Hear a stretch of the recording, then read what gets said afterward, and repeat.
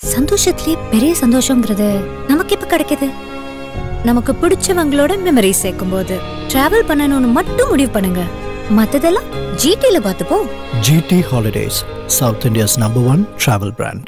Supreme Mobiles in Deepavali Super Sales. Smartphone வாங்கினா smart watch free.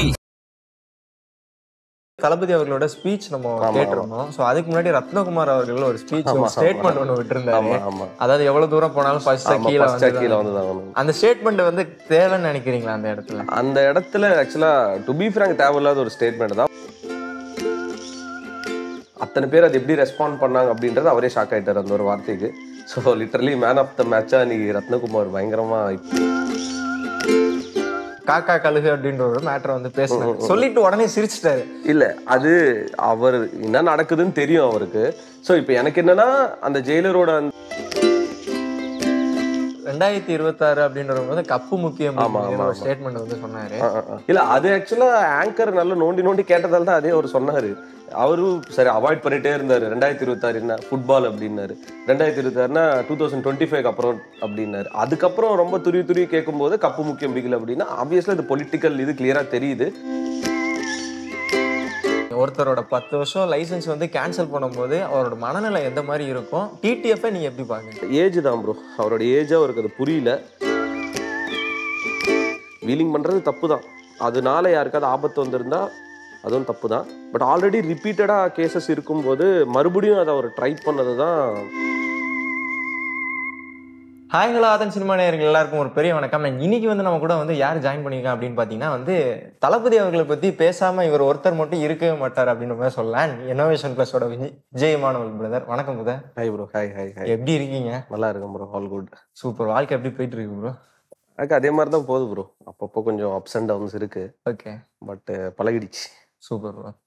ஆரம்ப கட்டத்திலே வந்து எடுத்த உடனே பேசுற ஒரு விஷயம் நம்ம எல்லாரும் எதிர்பார்த்துட்டு இருந்த அந்த நேரு ஸ்டேடியம் விஷயம். ஸோ ஃபைனலி வந்து லலித் அவர்கள் வந்து சக்சஸ் மீட் வந்து பயங்கரமா பண்ணி முடிச்சிட்டாரு. Have to you feel? எப்படி இருக்குது? இல்லை அது அன்எக்ஸ்பெக்டட் தான். நான் என்ன நினைச்சேன்னா ஒரு க்ளோஸ்டு இதில் அவங்க பர்சனலாக டீமை மட்டும் இன்வைட் பண்ணி பண்ணுவாங்கன்னு நினச்சேன். பட் ஒரு 5000-6000 பேர் பாசஸோட வர்றது எங்களுக்கு அது சக்ஸஸ் மீட்டு தாண்டி ஒரு ஆடியோ லான்ச் ஃபீல் தான் இருந்தது. அது எல்லாருமே ஷாக் ஆயிட்டாங்க. ஏன்னா அங்க விட்டு போனது இவங்க இந்த மாதிரி எடுத்துன்னு வந்தது ரொம்ப ஹாப்பியா இருந்துச்சு. ஓகே. அண்ட் தளபதி அவர்களோட ஸ்பீச் ரொம்ப பயங்கரமா இருந்துச்சு. ஃபேன்ஸ் மட்டும் இல்ல, நிறைய பேர் வந்து ரொம்ப என்ஜாய் பண்ணாங்க. எப்படி இருந்துச்சு தளபதி அவரோட ஸ்பீச்? ஸ்ட்ரைட்டா போய் பாத்துருக்கீங்க? இல்ல என்னன்னா ஃபர்ஸ்ட் ஒரு கன்ஃபியூஷன், இப்ப 68 ஷூட் போறதால அவர் வருவாரா மாட்டாரான்னு ஒரு கொஸ்டின் மார்க்கா இருந்தது. பட் அவங்க அந்த ப்ரோமோல மைக் எல்லாம் போட்டு வச்சது எல்லாருக்கும் சரி ஓகே ஏதோ பேச போறாரு அப்படின்னு சொல்லிட்டு. சொல்லப்போனா நான் கடைசியா தளபதி பயங்கரமான ஸ்பீச் அப்படின்னா சர்க்கார் ஆடியோ லான்ச்ல ரொம்ப பயங்கரமா பேசினாரு. அதை கம்பேர் பண்ணும்போது இதுல பாத்தீங்கன்னா நல்ல ஃபன்னான எலிமெண்ட்ஸ் ஏகப்பட்டது இருந்தது. ஸோ அந்த அங்க எப்படி பேசினாரோ அதை விட ஆக்சுவலா இது கம்மியா தான் பேசினாரு. பட் இது ரொம்ப ஒரு மாதிரி இன்னும் எனர்ஜியா சாமிங்கா நல்ல ஒரு ஃபன்னான எலிமெண்ட்ஸ் எல்லாம் நிறைய பேசினாரு. அதுவும் நம்ம அவர் இங்க பேசினாருன்னா ஒரு ஸ்டேஜ் கிட்டே உட்காந்துருந்தோமா, அது ஒரு டிஃப்ரெண்டான ஒரு எக்ஸ்பீரியன்ஸ். நல்லா இருந்துச்சு. நான் இதுக்கு முன்னாடி பார்த்தது கொஞ்சம் தூரமா உட்காந்துலாம் பார்த்தோம். இது நல்லா இருந்துச்சு லைவ்லியா. படத்தோட கலெக்ஷன்ஸ் பத்தி நிறைய பேசிட்டாங்க. நிறைய கான்ட்ரவர்சியான விஷயம் எல்லாம் ரொம்ப பயங்கரமா போயிட்டு இருந்துச்சு. ஆல்மோஸ்ட் ஜெயிலர் வந்து கிட்டத்தட்ட வந்து தாண்ட போற கிட்ட வந்துருச்சு. சோ நிறைய பேர் இந்த சோசியல் மீடியால நிறைய பேர் பேசிட்டு இருக்கும்போது இதை நீங்க எப்படி பாக்குறீங்க இந்த கலெக்ஷன் ஒரு விஷயத்த? நான் என்ன சொல்றேன்னா, இப்ப நம்ம ஸ்கூல்ல படிக்கிறப்ப நம்ம எக்ஸாம் எழுதுறோம், மார்க் நம்ம டிசைட் பண்ண முடியாது. ஆனா டீச்சர் கரெக்ஷன் பண்ணி மார்க் போடணும். படத்தோட ப்ரொடியூசர் ஒரு கலெக்ஷன் ரிப்போர்ட் போட்டாங்கன்னா ஆப்வியஸ்லி நம்ம அதை நம்பிதான் ஆகணும். அவங்க தான் படத்தோட ப்ரொடியூசர்ஸ். இப்போ ஜெயிலர் இவ்வளோ கலெக்ஷன் எடுத்திருக்குன்னா அவங்களுக்கு ப்ராஃபிட், இது எடுத்திருக்குன்னா 7 ஸ்கிரீனுக்கு ப்ராஃபிட். ஸோ அஃபிஷியலா 2 பேருமே நம்பர்ஸ் கொடுத்துட்டாங்க. அதை தாண்டி இது ஃபேக்குன்னு சொல்லிட்டு சொல்றதுல எந்த விதத்துல நியாயமே கிடையாது என்னை பொறுத்த வரைக்கும். அவங்க அஃபிஷியலா ரிப்போர்ட் கொடுத்துட்டாங்களா, அவ்வளவுதான், சிம்பிள். அப்படி எடுத்துன்னு போக வேண்டியதுதான். தளபதி அவர்களோட ஸ்பீச் நம்ம கேட்டிருந்தோம். சோ அதுக்கு முன்னாடி ரத்னகுமார் அவர்கள் ஒரு ஸ்பீச் ஸ்டேட்மெண்ட் ஒண்ணு விட்டுருந்தாரு. அதாவது எவ்வளவு தூரம் போனாலும் ஃபர்ஸ்ட் கீழே வந்து அந்த ஸ்டேட்மெண்ட் வந்து தேவைன்னு நினைக்கிறீங்களா? அந்த இடத்துல ஆக்சுவலா டு பி ஃப்ராங்க் தேவையில்லாத ஒரு ஸ்டேட்மெண்ட் தான். பட் அவ்வளோ க்ரௌடு பார்த்துட்டு இருக்கும்போது லியோ டீம் என்ன கோத்ரூ பண்றாங்கன்னு தெரியாது. எல்லாருமே லலித் அவர்களா பேசும்போது லிட்டரலி அழுதுட்டாரு. ஆக்சுவலா எமோஷனல் ஆயிட்டு அவர் எவ்வளோ கஷ்டப்பட்டு இந்த படத்தை எடுத்துன்னு வந்து சக்ஸஸ் பண்ணார் அப்படின்றது. So Rathnakumar obviously is one of the team member. அவர் கண்டிப்பாக அந்த உணர்ச்சி வசப்பட்டு பேசுறதுல பேசிட்டாப்புல. பட் அத்தனை பேர் அது எப்படி ரெஸ்பாண்ட் பண்ணாங்க அப்படின்றது அவரே ஷாக் ஆயிட்டாரு அந்த ஒரு வார்த்தைக்கு. So literally man of the மேட்சா நீ ரத்னகுமார் பயங்கரமா இப்போ வரலுமே ட்ரெண்டிங்கா போயிட்டு இருக்கு மீம்ஸ்லாம். அது எனக்கு தெரிஞ்சு அதை அவாய்ட் பண்ணியிருக்கலாம், பட் ஸ்டில் ஜாலியாக தான் இருந்துச்சு. யாருமே அதை அஃபென்ஸாலாம் எடுத்துக்கல, நல்லா தான் இருந்துச்சு. படம் ரிலீஸ் முன்னாடி வந்து ஆடியோ லான்ச் வந்து நேரு ஸ்டேடியத்துல வைக்கணும்னு சொல்லி எல்லாரும் ரொம்ப பயங்கரமா ஆசைப்பட்ட விஷயம். அந்த விஷயம் நடக்கல. அதே இடத்துல திருப்பி சக்சஸ் மீட் நடத்தணும்னு சொல்லி லலித் அவர்கள் ரொம்ப ஷார்ட் டைம்ல வந்து ஈஸியா கேதர் பண்ணி எல்லாரையும் பண்ணிட்டாரு. லலித் அவர்களே இந்த விஷயத்தை எந்த மாதிரி பாராட்டுவீங்க? கண்டிப்பா ப்ரோ. ஏன்னா நான் என்ன நினைச்சேன்னா, கண்டிப்பா ஏதாவது ஒரு பிரச்சனை வெளியே நடக்கும். ஒன்னு போலீஸ்க்கும் ஃபேன்ஸ்க்கு ஒரு இஷ்யூ இருக்கும், ரெண்டாவது ஃபேன்ஸை நிறைய பேர் அலோவ் பண்ணல. ஒன்லி இந்த மக்கள் இயக்கம், இந்த ஃபேன்ஸ் கிளப்ல இருக்கிறவங்க மட்டும் தான் மேக்ஸிமம் அலோவ் பண்ணாங்க. அதுக்கப்புறம் இந்த சோஷியல் மீடியா ட்ராக்கர்ஸ், இன்ஃப்ளூயன்சர்ஸ் இவங்களாம் வந்திருந்தோம். நான் நினைச்சேன் ஏதாவது ஒரு சம்பவம் நடக்கிறதுக்கு வாய்ப்பு இருக்குன்னு. பட் ஸ்மூத்தான ஒரு என்ட்ரி, ஸ்மூத்தான எக்ஸிட். எந்த கலவரமோ ஒரு சண்டையோ, போலீஸ் இவங்களை அடிச்சிட்டாங்க, ஃபேன்ஸ் போலீஸ் அடிச்சிட்டாங்க, அந்த மாதிரி பிரச்சனையே இல்லாம இது ப்ராப்பரா ஐ திங்க் படம் அந்த ஒரு 400 crores கிட்ட வரும்போதே லலித் இது ஒரு பிளான் பண்ணி வச்சிருந்தாருன்னு நினைக்கிறேன்.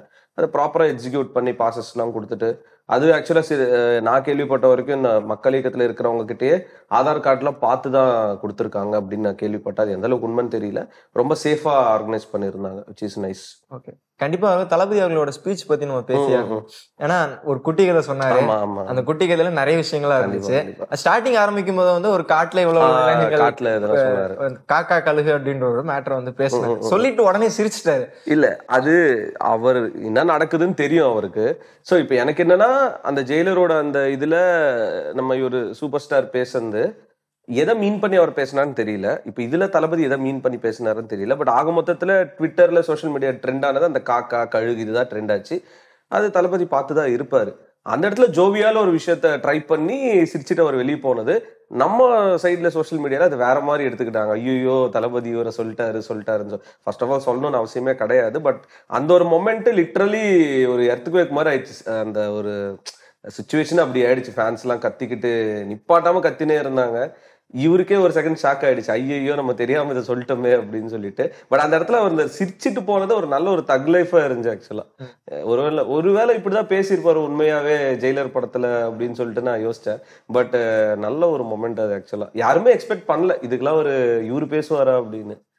நல்லா இருந்துச்சு. Super bro. அண்ட் அதே மாதிரி அப்பா பையன் சொல்லிட்டு ஒரு கான்செப்ட்ல ஒரு ஸ்டோரி ஒண்ணு சொன்னாரு.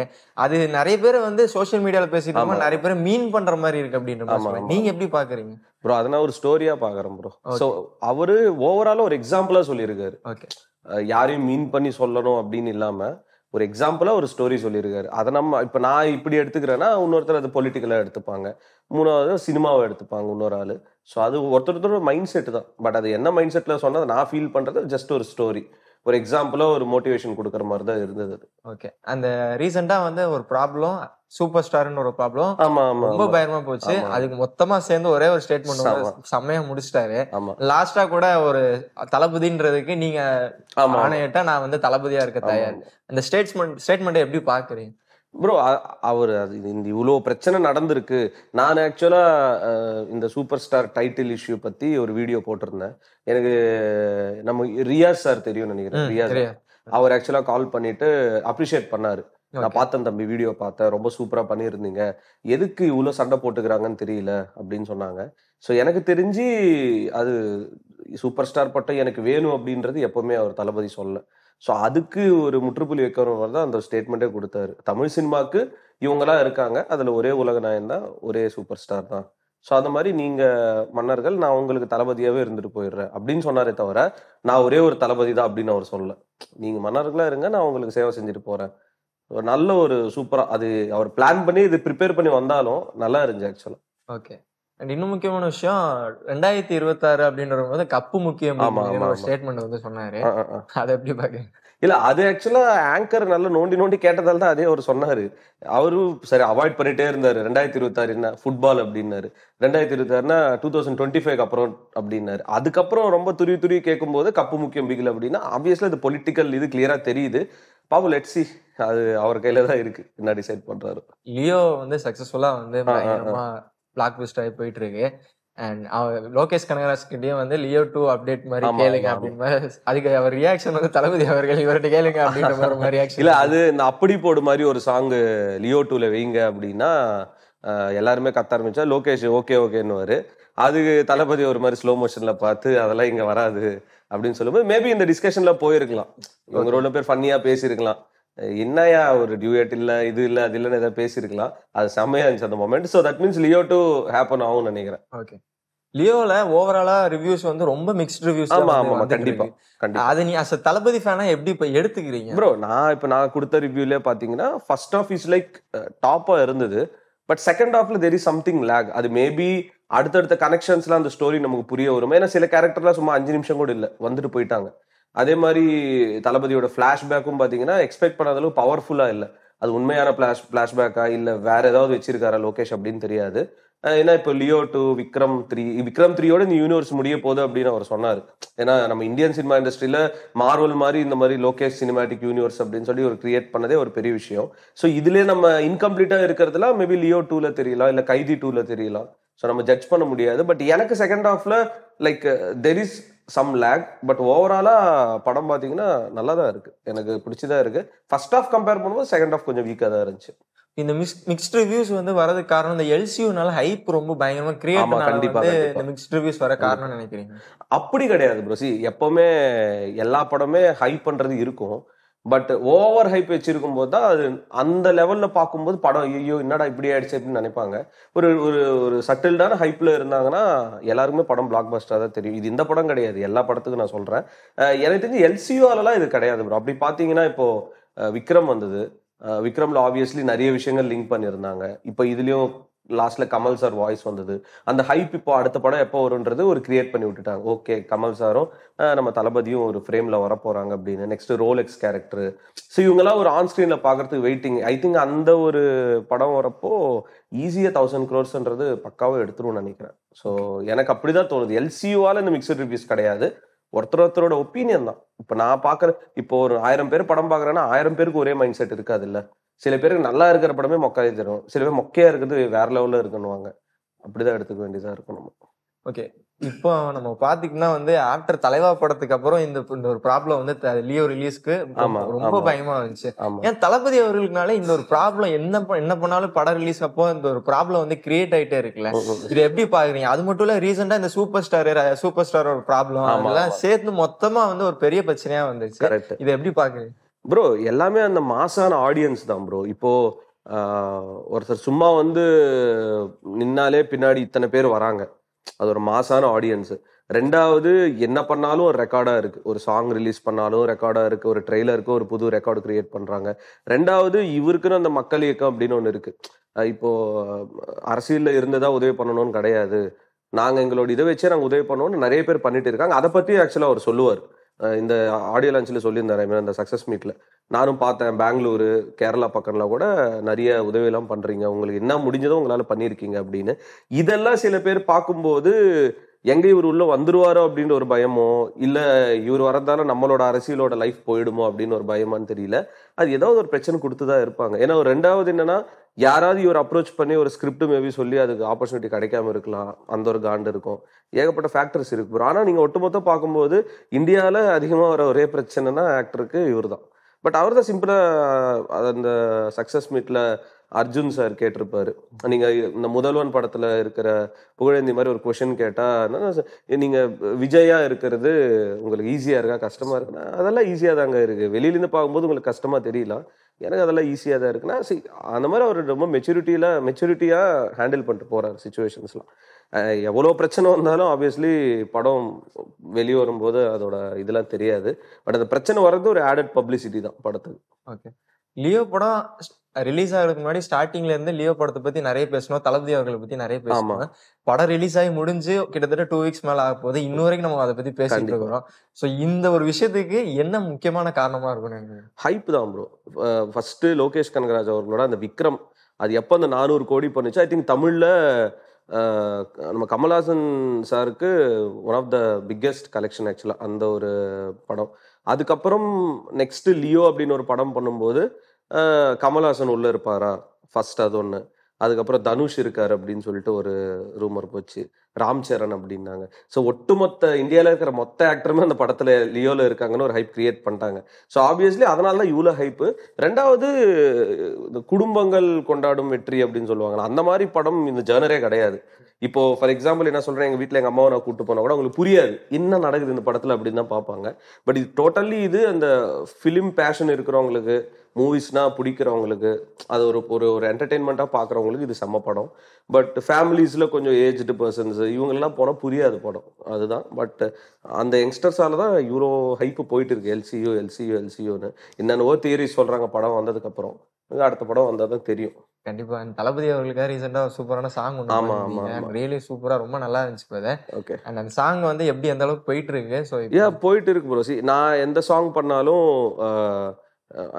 ப்ரொமோஷன்ஸ் அப்படின்னு செலவு பண்ண மாட்டேன். ஸோ எனக்கு நான் ஒரு சாங் பண்ணேன் அப்படின்னா ஆர்கானிக்காக பார்க்கறதுக்கு மினிமம் ஒரு 1,00,000 பேராவது பார்ப்பாங்க. ஸோ தட்ஸ் ஹவ் நான் 2016 பண்ணிட்டு இருக்கேன் சாங்ஸ்லாம். தளபதிக்கு அப்படின்னு வரும்போது கொஞ்சம் ஸ்பெஷலாக பண்ணுவேன், கொஞ்சம் பட்ஜெட்லாம் கொஞ்சம் போட்டு வெளியே போயிட்டு. ஏன்னா தியேட்டர்லாம் கூட ஸ்க்ரீன் பண்ணாங்க நம்ம நெல்லை ராமமுத்துராம் சினிமாஸ்லாம் சாங்கு. இப்போ ஒரு ஆல்மோஸ்ட் ஒரு 4 lakhs கிட்ட போயிட்டு இருக்கு. நமக்கு ஸ்லோவாக போனாலும் அப்படியே ரீச் இருந்தாலும் ஓகே தான். இல்லை அந்த 4 lakhsோடு இது கம்மியாக போனாலும் அதை பார்க்குறவங்க என்ஜாய் பண்ணி பார்த்துருக்காங்க. இப்போது நான் என்ன சொல்கிறேன்னா, ஃபியூ சாங்ஸ் இருக்குது யூடியூப்பில், ஒரு 6-7 மில்லியன் போயிருக்கும். பட் நீங்கள் பார்த்தீங்கன்னா கமெண்ட்ஸ்லாம் ஒரு 50 கமெண்ட் இருக்கும், 1000 பேருக்கும் லைக் பண்ணிட மாட்டாங்க. ஆனால் நம்மளது 1,00,000 பேர் பார்த்தாலே ஒரு 50,000 பேர் லைக் பண்ணியிருப்பாங்க, ஒரு 4,000 கமெண்ட் இருக்கும். ஸோ என்னை பொறுத்த வரைக்கும் அது ஒரு ஆர்கானிக் ரீச்சாக தான் நான் பார்க்குறேன். ஸோ இந்த சாங் ஆக்சுவலாக நிறைய பேர் கிட்ட போய் ரீச் ஆச்சு. ரெண்டாவது, நான் பண்ண சாங்ஸ்லேயே one of the expensive song இது. ஏன்னா எல்லாமே நாங்கள் லைவ் பிளான் பண்ணி வாணியம்பாடியிலேருந்து ஒரு பேண்டெலாம் கூட்டிகிட்டு வந்தோம், ஒரு 12 பேரை. ஸோ அவங்க கிட்ட ரெக்கார்டிங் பண்ணி ரொம்ப டைம் ஸ்பெண்ட் பண்ணி பண்ண சாங். அதனால தான் அவுட்புட் நல்லா வந்துச்சு. சூப்பர். அண்ட் தளபதி படத்தோட அடுத்த அப்டேட் தளபதி 68. ஆமா, நிறைய ஸ்டார்ஸ்லாம் வந்து இருக்கிறாங்க படத்துல. ஆமா, எப்படி எக்ஸ்பெக்டேஷனோட இருக்கீங்க படத்துக்கு? தெரியல. அவரோட ஒரு பழைய இன்டர்வியூ பார்த்தேன், ஏலியன்ன்றாரு அது இதுன்னு சொன்னாரு. அதை பார்த்த உடனே ஐயா வெங்கட் பிரபு அவர்களே அப்படின்னு தான் தோணுச்சு. பட் தெரியல, கேஸ்டிங்லாம் பார்க்கும்போது அந்த 90s இருக்கிற நிறைய பேர் உள்ள வச்சிருக்காரு. அதுவும் இவர் மோகன் சார்ல இருக்காரு. நெக்ஸ்ட் நம்ம ஸ்னேகா மேம், லைலா.